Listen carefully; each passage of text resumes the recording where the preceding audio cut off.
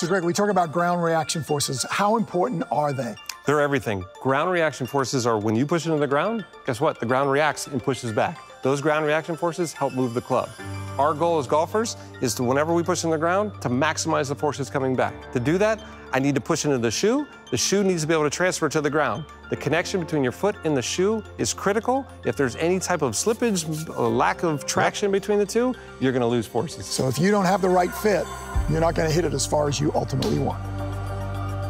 Greg, let's talk about these ground reaction forces and really how they come together to make you a better golfer. So we know that the ground is the ultimate in starting the power source for the golf swing. That's right. So over the last 5 to 10 years, I think a lot of the sports science out there has showed us exactly how important it is in the golf swing. There's lateral, yep. So I can push side to side. Yep. You don't think golf of lateral, but there's a lot of lateral. There is a lot of lateral because you're loading into your trail side and then you're moving back into your lead side, and that has a reaction on the golf club. That's how you shallow the club. And you think about, like, why do we want a weight shift? Why do we want lateral in the golf swing? Well, if I shift lateral, I actually hit the ground harder. If I hit the ground harder, the reaction force is harder.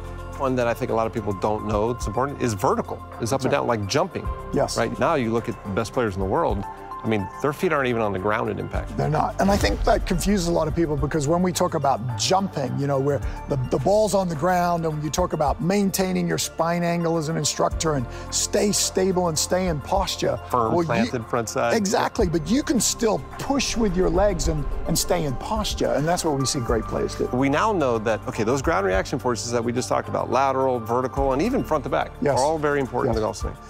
But we know that once you create the ground reaction force, well, guess what? We need time to get that force from their feet to the golf club. That's right. So when you do this is really important. Yes. You can't be thinking impact. No. There's not enough time. Like, I need to actually create my ground reaction forces almost in transition to the top of my golf swing. Well, that's right. And the golf swing takes such a little amount of time that most of the people that we see, most amateur golfers, are way late in these forces. Right. So they're not maximizing their speed because the way they're pushing or the way they're thinking about pushing is wrong.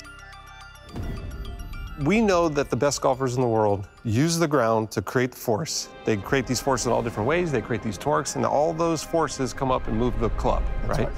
Now let's talk about shoes for a second. Yeah. Right? When we look at shoes at the Titleist Performance Institute, what we do is we're really looking at maximizing your integration with the ground, and that shoe becomes a very important factor. Well, like I said, the art here is creating a shoe that can absorb the forces when you're walking, but maximize the ground reaction forces when you're swinging. That's right. The cool thing about the sports science is we're learning how these ground reaction forces can be harnessed, and with some really brilliant minds, we can figure out how to maximize those forces. When you put the shoe on, your forces go up.